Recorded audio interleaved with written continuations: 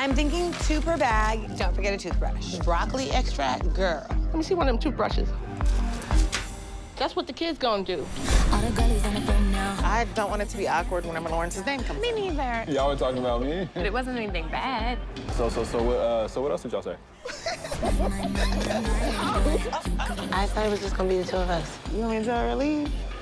It's been almost a month and I'm just not feeling close to him. He dicks you down, makes you laugh. Hey. What's the problem? Because I don't hear it.